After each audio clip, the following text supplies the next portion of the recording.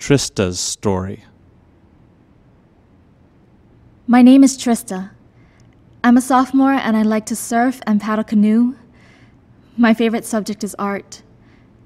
I used to really like school, but this year, I kind of hate it. There's a couple of guys at my school that have started to pick on me, and it's the most uncomfortable feeling in the world. They're a year older than me, and I see them a lot in the hallways or at recess. Whenever I walk past them, they look me up and down and laugh.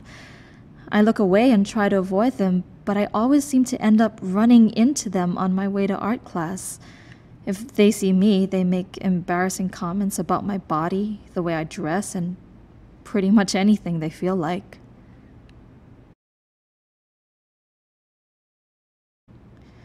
Once they told me that my shirt was too tight. After that, I started wearing jackets all the time, but then one of them said, "What are you trying to hide under there?"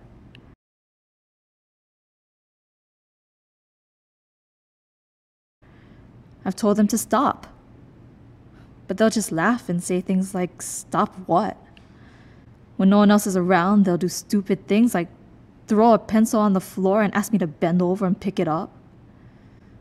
They don't realize how it hurts to be treated like that. Like you don't count. Like you're just a body. They don't know who I am. It's harder now for me to concentrate in class. I used to like school, but I am starting to hate going now.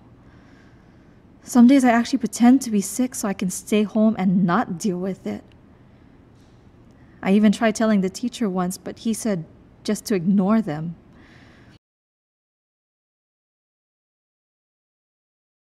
The thing that people don't get is that it's not so much what they're saying, it's the way they're saying it. The way they look at me and how it makes me feel. It makes me feel like I just want to disappear.